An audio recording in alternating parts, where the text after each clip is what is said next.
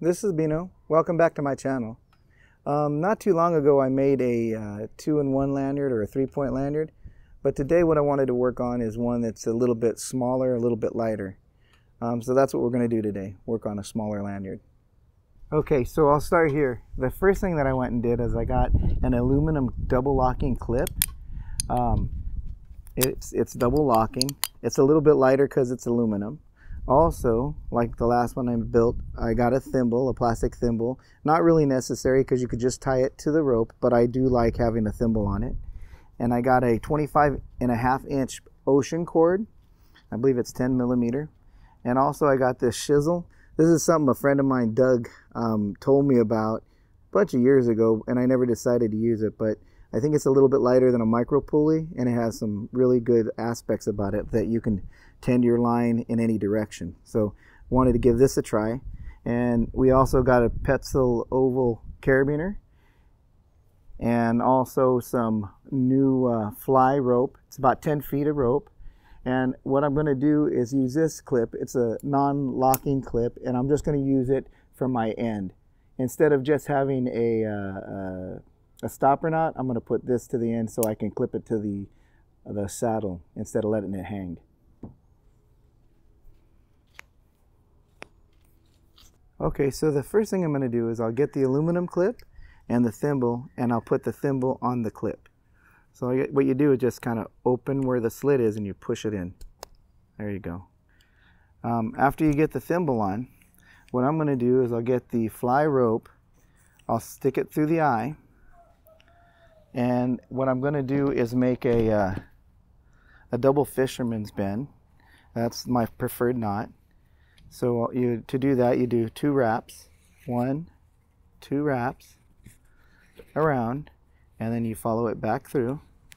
And now I'm going to have about my hand width is what I want to have. So the tail is going to be about my hand width. So that's the length that I want.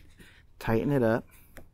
Once I get that tight, I'll have that thimble in place, and then I'll bring it close, get it snug the way I want it. Okay, so that's what I want right there. Okay, so the next thing that I'm going to do, since this is going to be a one direction lanyard, because it's not a two-in-one, it's going to be a one direction, I'm going to use a mutual con knot. To do that, I'm going to get the ocean cord, and I'll start at the top, and then I'll do my wraps downward. I'll go 1, 2, 3. This piece will go behind, and then this will come up front, and I'll get it snug. Let's see. There we go. Yeah, there we have it. Get it all in place. Make sure that the tails are equal size, length. So once I've got that on, the next thing I'm going to do is I'm going to get this Shizill, and I'm going to go to the other end of the rope, and I'll put the big end on, and I'll feed it all the way up to my knot.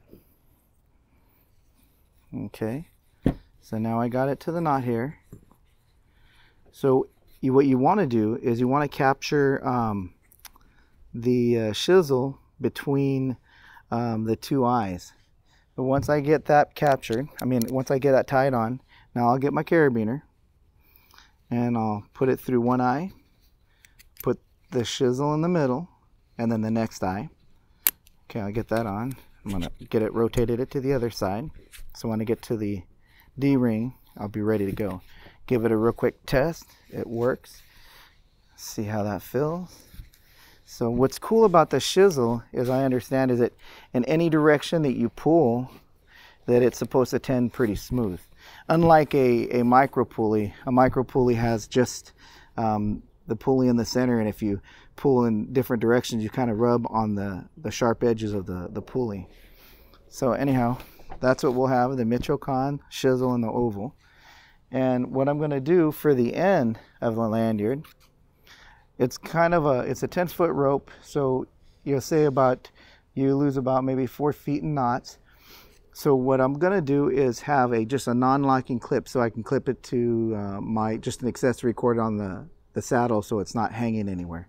So to do that, I'll just throw this through here, and then I'll do the same thing. We'll work on having a double fisherman bend.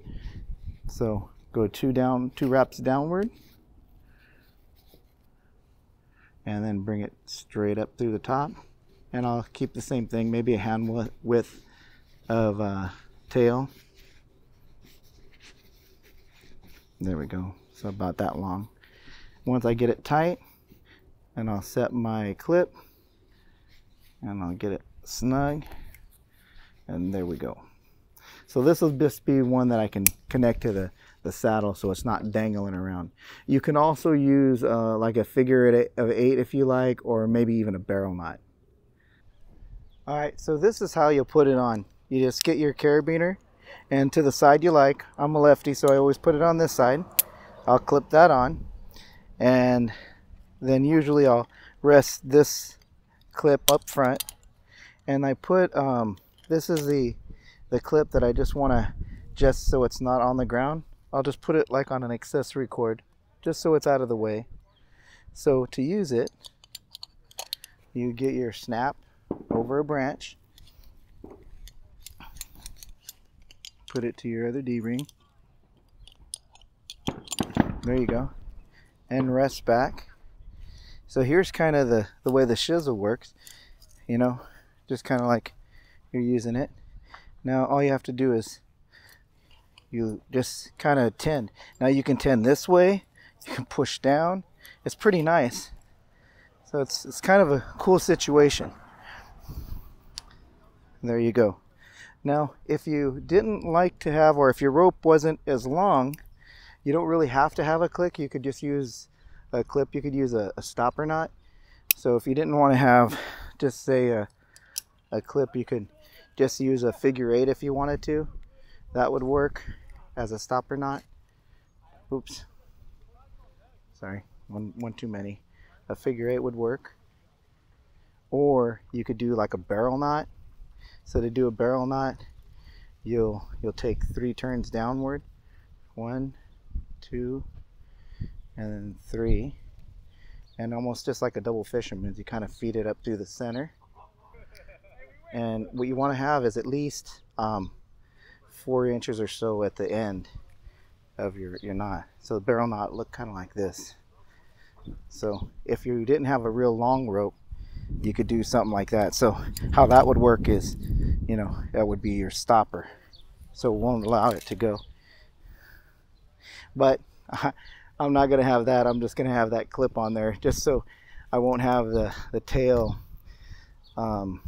dragging on the ground when I'm walking. So I'll just go back to that clip and keep it on with a double fisherman's here. There we go.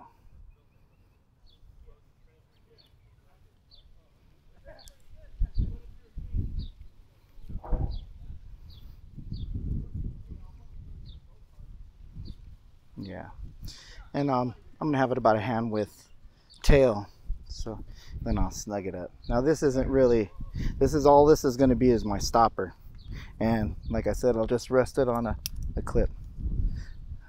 There you go. All right, so that was making a lighter lanyard. The reason I really like the idea of making lanyards, just because like you ever have like a brand new rope, first day out, you slice it with a tri-cut saw, and you have to, you know, after you slice it enough, you got to take that section of rope out. So say you got a brand new rope and it's like a 30-foot section. What would you do with 30 feet of rope? Yeah, I'd save it, and you could make a lanyard. Or you buy a brand new lanyard with the sewn eyes, and that lanyard gets damaged way before it's time.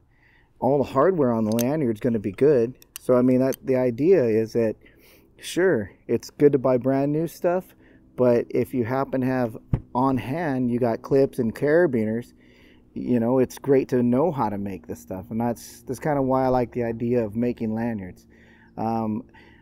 the hardware lasts a long time, so it's really cool. It doesn't mean that you just have to use a clip. Some guys like to have just a carabiner here and a carabiner here.